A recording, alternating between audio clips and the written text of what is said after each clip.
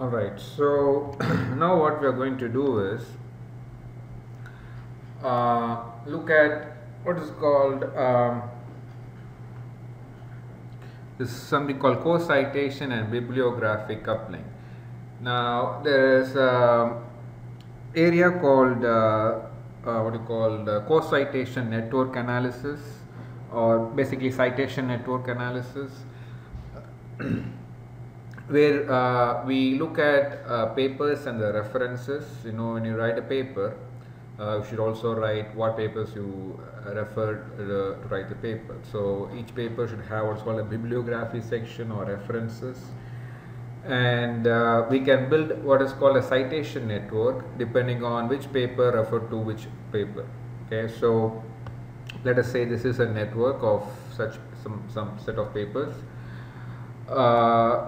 Typically they are built for a typical area, so it's computer science or even like network science or artificial intelligence. You gather papers in a particular area, and then you build a citation network.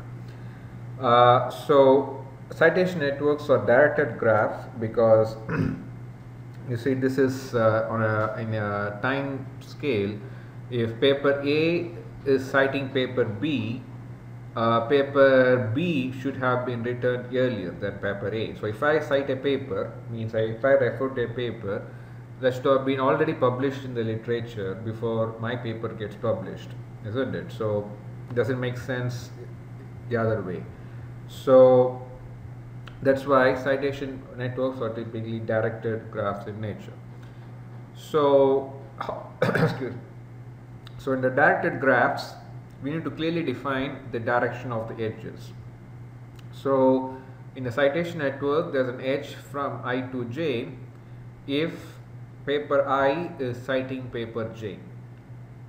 Okay, and there's no edge from I to J if paper I is not citing paper J. Okay, and so this is a citation network, and we can come up with an adjacency matrix for the citation network. So let us say there's an edge from 1 to 2, 1 to 4, 1 to 5. So these are outgoing edges. So that means paper 1 is citing paper 2, paper 4, paper 5. So we have an edge from 1, 2, 1, 4, 1, 5. So row 1, column 2, the entry is a 1. Row 1, column 4, the entry is a 1. Row 1, column 5, the entry is a 1. Similarly, papers 3 and 6 have cited 1. So that means row 3, column 1, the entry is a 1. Row 6, column 1, the entry is a 1. Okay. So in general, in the adjacency matrix, the entry Aij is a 1, means row I, column J is a 1 if there's an edge from I to J, and the entry is a 0 if there's no edge from I to J. Now, what these two things indicate? So the co-citation and bibliographic coupling. So first let us see the co-citation. So co-citation of two vertices I and J, by definition in a directed graph, is the number of vertices K that have outgoing edges pointing to both I and J. So look at this example here. So if you pick two vertices I and J, there are three vertices. These three vertices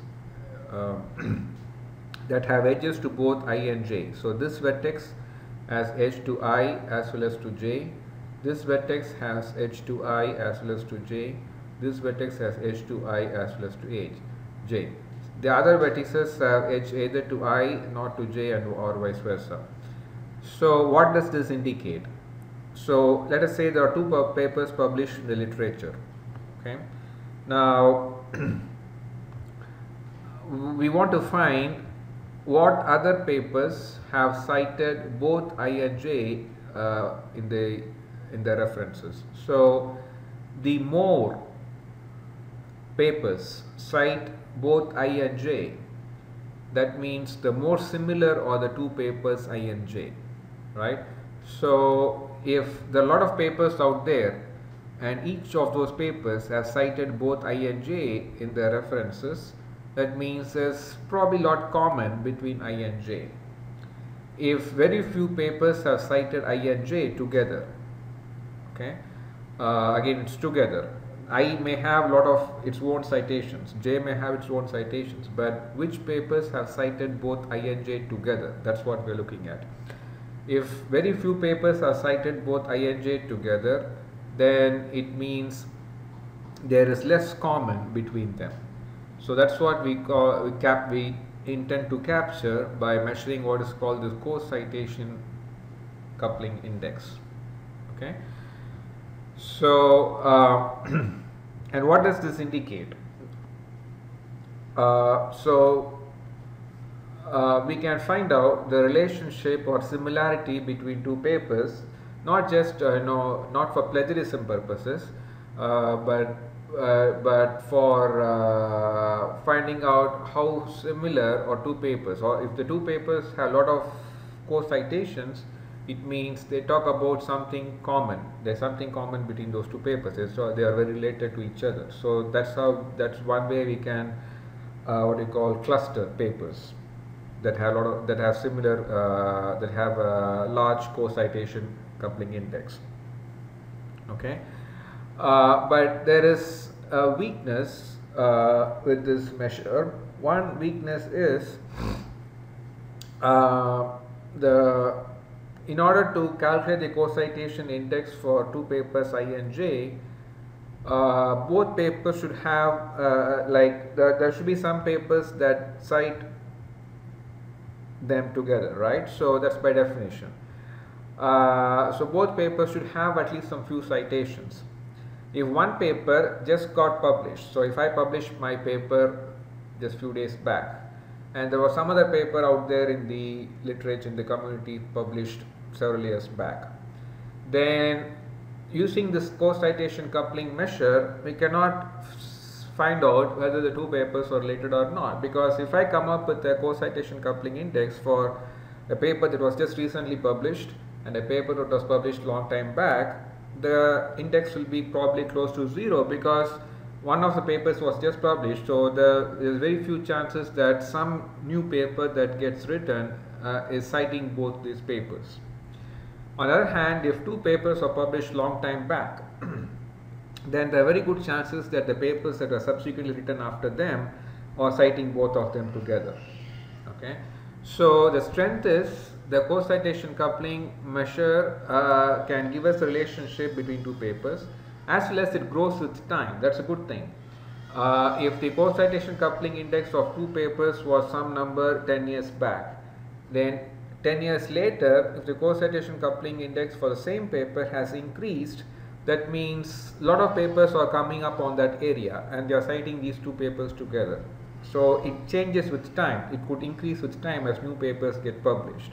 But that's also the kind of weakness, in the sense that until new papers come up and cite these two papers together, it may not be an appropriate index to quantify this relationship between two papers on the basis of the similarity of the matter they're talking about. Okay, that's a kind of the strength and weakness of this approach. So let's do some math behind this. So how to calculate this co-citation coupling matrix? So by definition, so we want to capture the number of papers citing both I and J together, right? So we'll say so this is the matrix that we want to compute for any two vertices I and J. Okay, one second, I'll be back.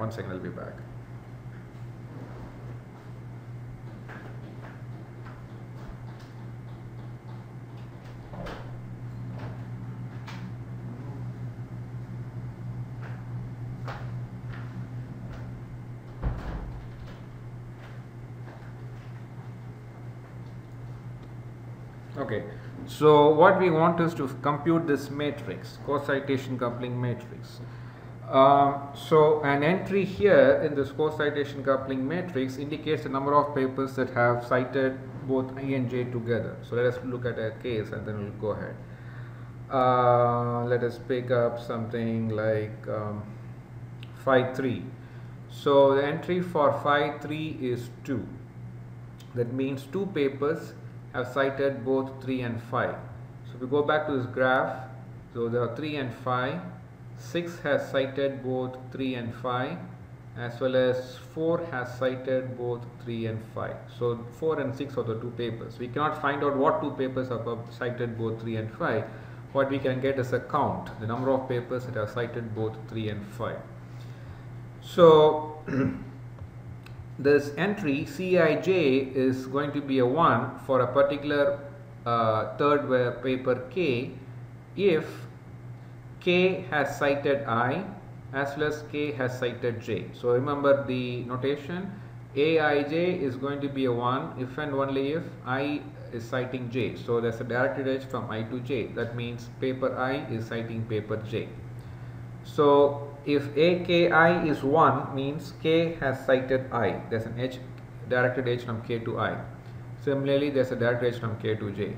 So this K has to cite both I as well as J. Then only we can count that K as one of the papers that have co-cited.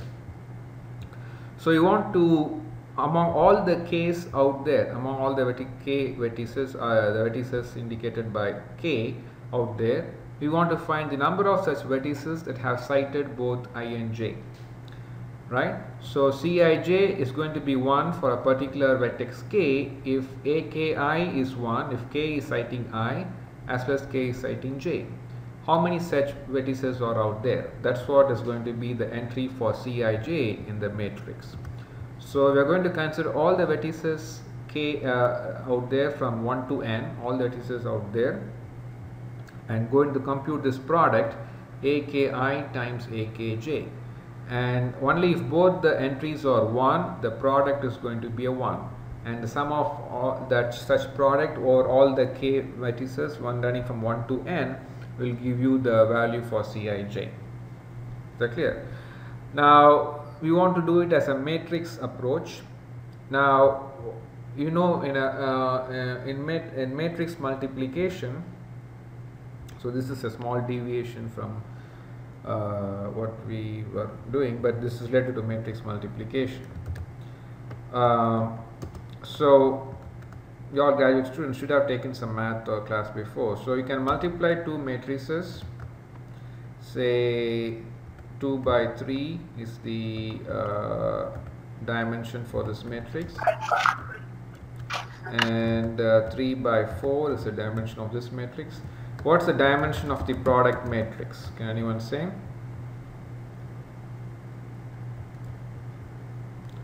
It's 2 by 3 in one matrix and 3 by 4 for the other matrix. So first of all, can we multiply these two matrices? Yes, it will have to be 2 by 4. The product is going to be 2 by 4 matrix, and the rule for matrix multiplication is the number of columns in the first matrix should be equal to the number of rows in the second matrix. Then only you can multiply two matrices. So if it was something like this, if this is say a 5 by 4 matrix, the number of columns in the first matrix is not the same as the number of rows in the second matrix. So we cannot really multiply these two matrices. Okay. So if you go back here, the I and J are kind of like the number of rows and columns, so the column index and row index. So we can multiply two matrices only if the column index in the first matrix matches with the row index in the second matrix. And in order to do that, we have to transpose this first matrix so that it becomes AIK transpose. So if you transpose this matrix, it becomes like this. So the number of columns in the first matrix now matches with the number of rows in the second matrix. Okay, and you all know what transpose of a matrix means, right? So transpose means just writing the rows and columns in the other order. So if I say, let us pick a 2 by 3 matrix, so it's going to be 2 rows and 3 columns. So 2 rows and 3 columns. So let's pick one more column, and this is another row. So this is a matrix. Its transpose is going to have 3 rows and 2 columns. So originally it had 2 rows and 3 columns. Its transpose is going to have 3 rows and 2 columns. So this row is going to become a column. So where is that? It went away. So let me type one more time. So it's going to be 45, 56, 67. So the column, the row is now a column. The second row is now the second column. So this is what we mean by transpose of a matrix. Okay, and we're going to do all these things now here. So we can multiply two matrices like this because the number of columns in the first matches with the number of rows, or the row index for the column index for the first matches with the row index for the second. So we can remove the index notations and we can simply say the Cocitation coupling matrix is simply the product of the transpose of the adjacency matrix and the adjacency matrix. Okay, so it's very important to note that matrix multiplication, especially for directed graphs, is not going to be guaranteed to be symmetric in nature. So the other way, A times A transpose need not be the same as A transpose times A. So it's very important that we find the transpose of the adjacency matrix and use that as a first matrix of the product times the product of the adjacency matrix itself. So this is the formula to compute the Cocitation coupling matrix, and it comes from the very fundamental thing. An entry Cij is a 1 if there exists a vertex k that is citing both I as well as j. So aki should be 1 and akj should be 1. Only the product will be 1. How many such k's are out there? From k running from 1 to n, the number of vertices.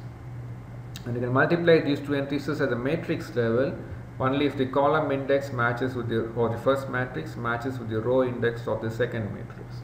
In order to do that, we have to transpose the first matrix, and then only the column index of the first matrix will match the row index of second matrix, and that's A transpose times A. Okay, so let us go through this example now. So given a directed graph, we should be able to come up with this adjacency matrix. So we'll follow the convention of the outgoing neighbors. So this is the version I updated from the previous slide. So download the slide that I uploaded yesterday from Canvas. So an entry say from 1, 2, 1, 5 and 1, 4. So from 1 we have an edge to 2 to 4 and 5, so those entries are 1. From 1 there is no outgoing edge to 3 and 6, so those should be 0. And of course the diagonal is also 0 because there is no edge from a vertex to itself, so it's also 0. Similarly, you can come up with the entries for the other vertices. Now transpose. Now this is a square matrix, so a transpose is also going to have the same dimension 6 by 6.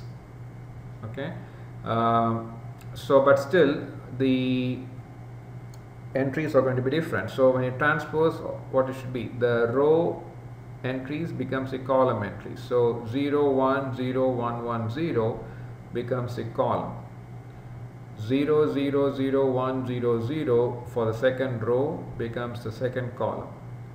1, 1, 0, 0, 0, 0, the third row becomes the third column. The fourth row, 4, 0, 0, 1, 0, 1, 0 becomes the fourth column, and so on.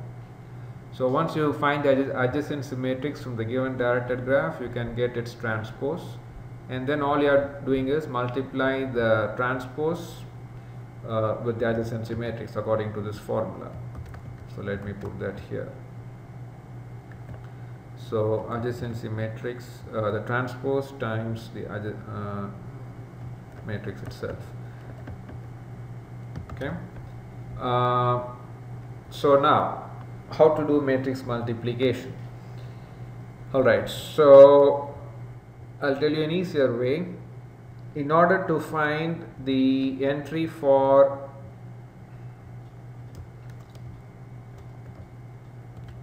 an entry for cell I comma j in the product matrix, multiply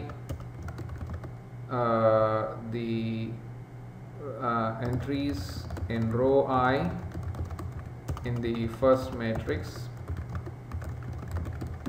with the entries in column J of the second matrix and sum the pairwise product values.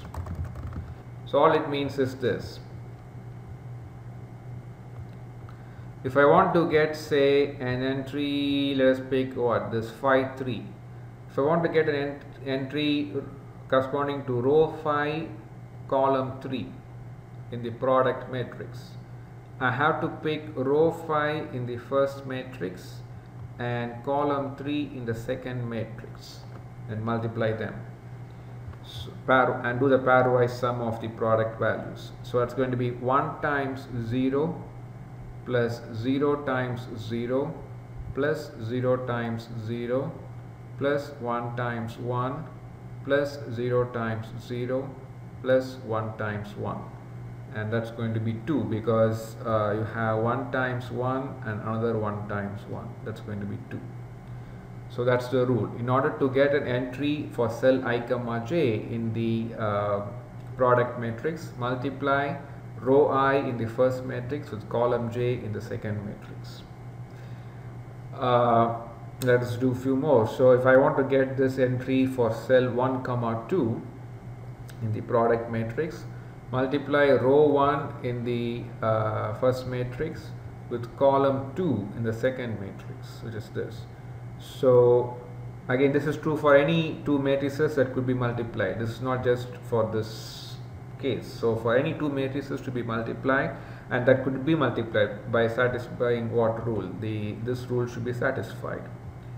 The number of columns in the first matrix should be equal to the number of rows in the second matrix. And you could see that when we apply this rule here. See, when I multiply, do the pairwise multiplication. Let us do this. Row 1 column 2, right? I want to get this cell row 1 column 2. So I multiply the entries in the first row of row 1 of the first matrix. So the entries in the first row or row 1 of the first matrix, how many entries are going to be there? That's corresponding to the number of columns out there in the first matrix. And I am doing the pairwise multiplication with what? The column 2 of the second matrix. And how many entries in the column are going to be there? The number of entries in the column are going to correspond to the number of rows in the second matrix.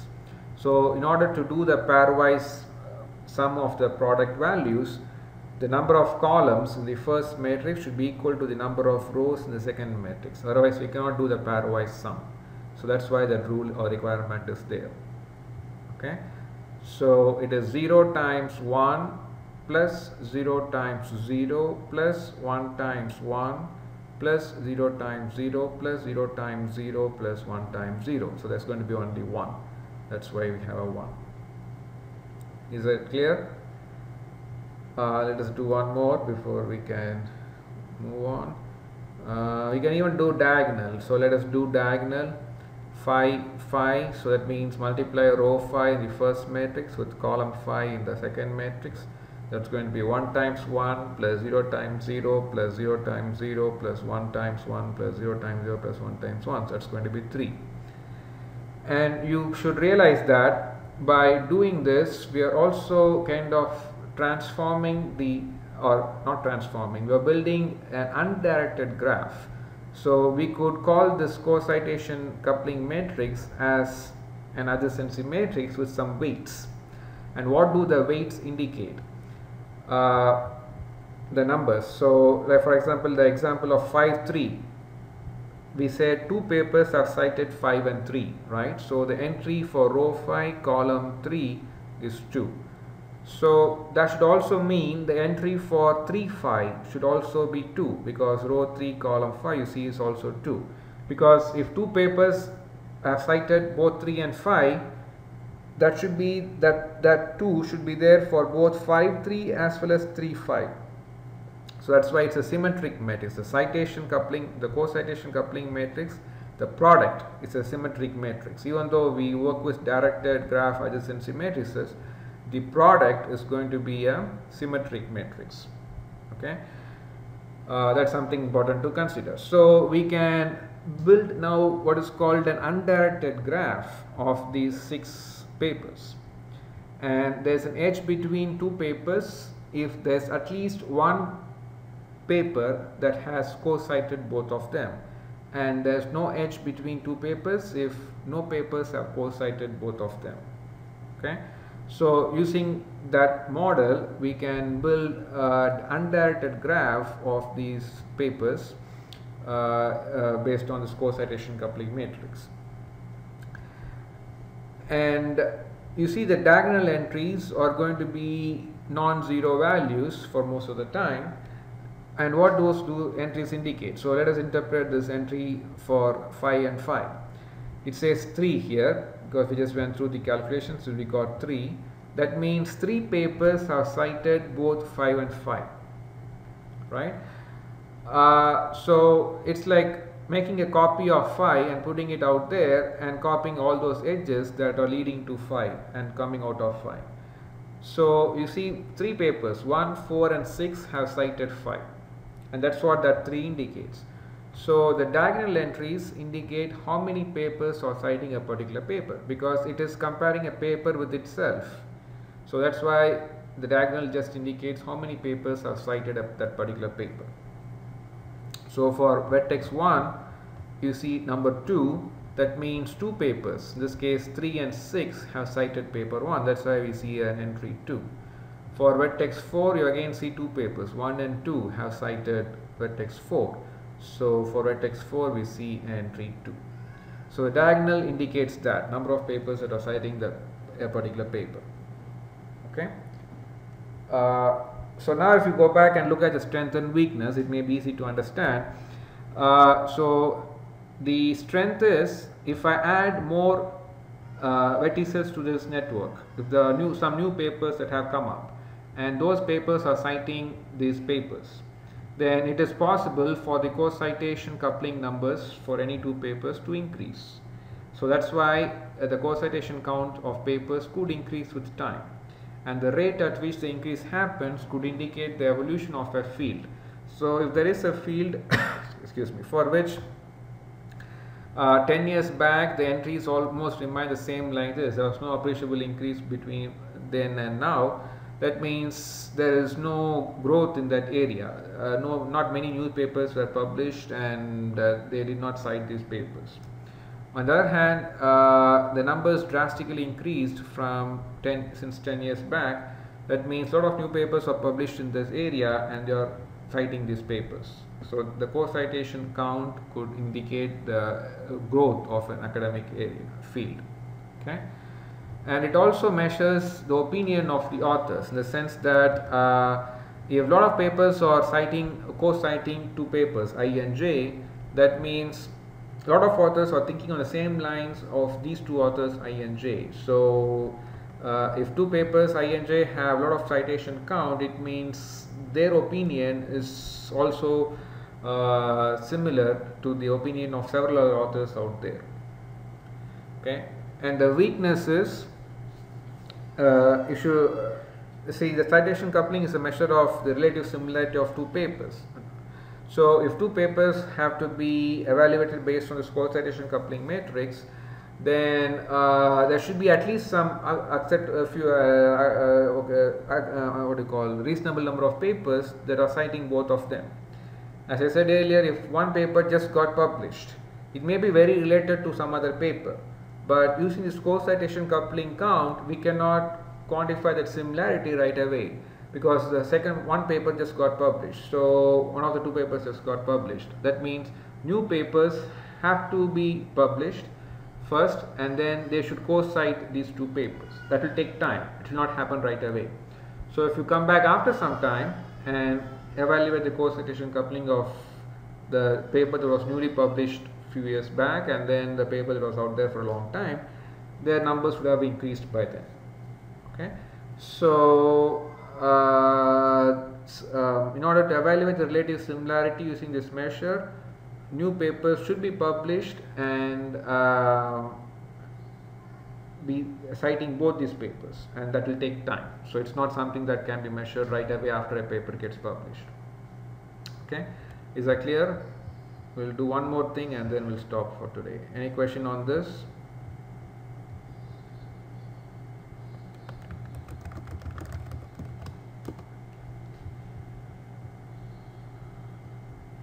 Okay, so let me save this